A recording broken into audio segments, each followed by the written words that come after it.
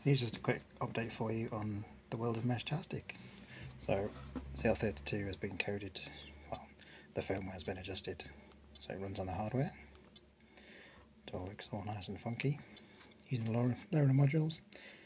The module I chose needs a external antenna, which was a bit of a sticking point.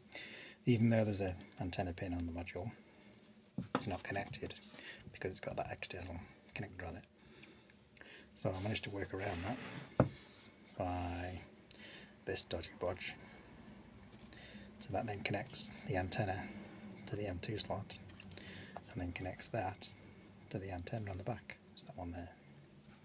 So that then means that works without an antenna, or without an external antenna, should I say.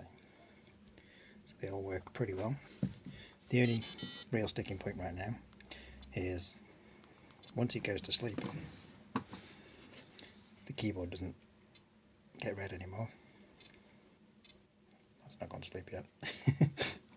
So you can't then receive any message. Well, you can receive messages, but you can't send anything without the phone app, which is a bit odd. There is the better Meshtastic interface, but that's not supported by e-ink screens yet, so yeah, that's a work in progress. But yeah, you can send messages and then get messages.